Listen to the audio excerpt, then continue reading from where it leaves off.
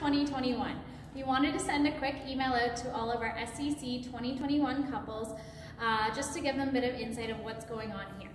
With the current Ontario lockdown, I know many of you are wondering what is going on with your wedding this year. In this email, you will find a short survey, so if you could please fill this out by Monday, January 11th. This will just help us with their planning process this year to make your wedding dreams come true. We have had multiple emails over the past couple weeks asking what your wedding may look like, and we're just going to provide a glimpse of restrictions that we had to follow this year and give a little glimpse and look into what next year may look like for you. In 2020, this is what ceremonies look like for us.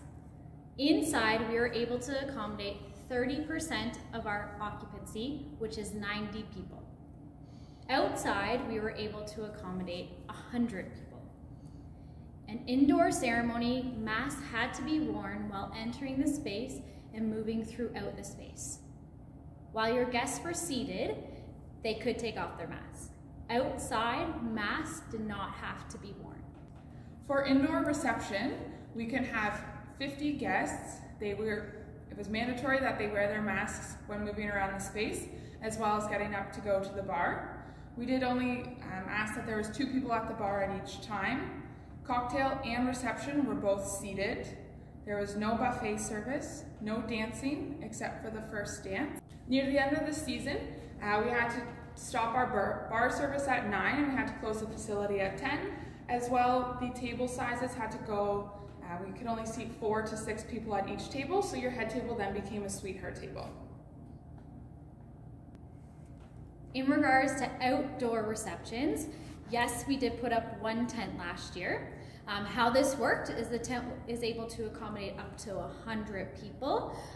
2 sides of the tent do remain on, while 2 sides have to be open.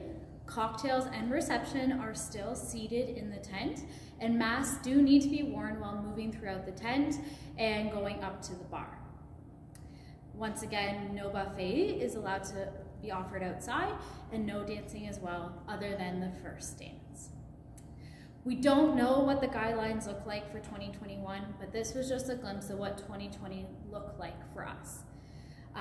We wouldn't be able to put up a tent every weekend based on already booked golf events, but in the survey, you will have an opportunity to let us know if that is something you're leaning towards, and we will do our best to compile some information to make this a little bit easier for you to digest. Later this week, we will be sending an email with your information of who your coordinator will be for your 2020 wedding. So I hope you look forward to that. And once again, thank you so much for trusting in us, and we look forward to talking to you soon.